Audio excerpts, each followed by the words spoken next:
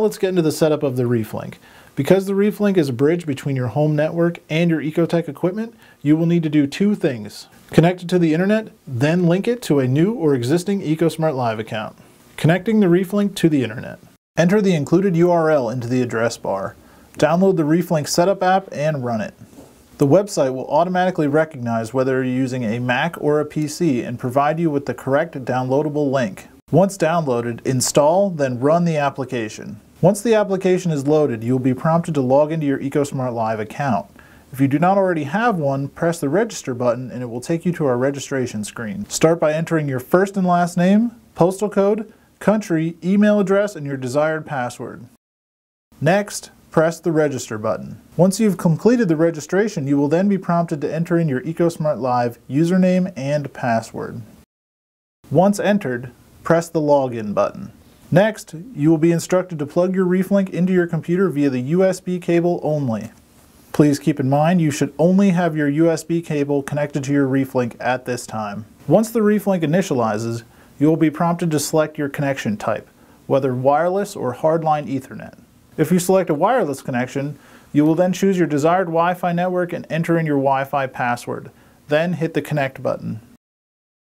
Once the ReefLink has established a connection with your network, follow the on-screen prompts. First, you'll need to disconnect the ReefLink from the computer, and second, power on the ReefLink with the included power cable. Once you have completed these steps, please select Done.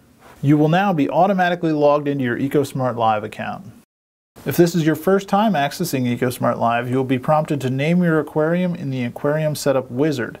After naming the aquarium, you'll be able to select the Next button and begin searching for your wirelessly enabled EcoTech equipment.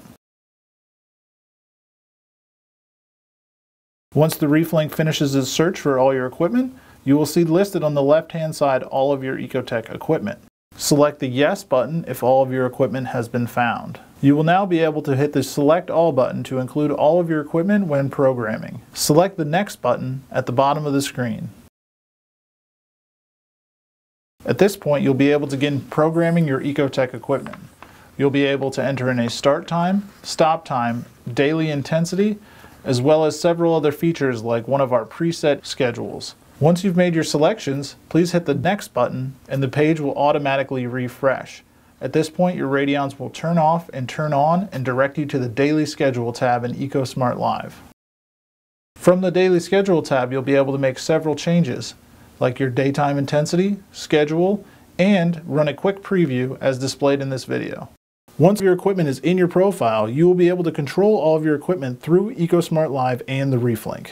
At this point, you can now go to the Google Play Store or the Apple App Store and search for the EcoSmart Live app. Download the app, enter your EcoSmart Live login and password, and you will have the wireless connection of your EcoTech equipment from anywhere in the world. Thanks for watching. That concludes our video on the ReefLink setup.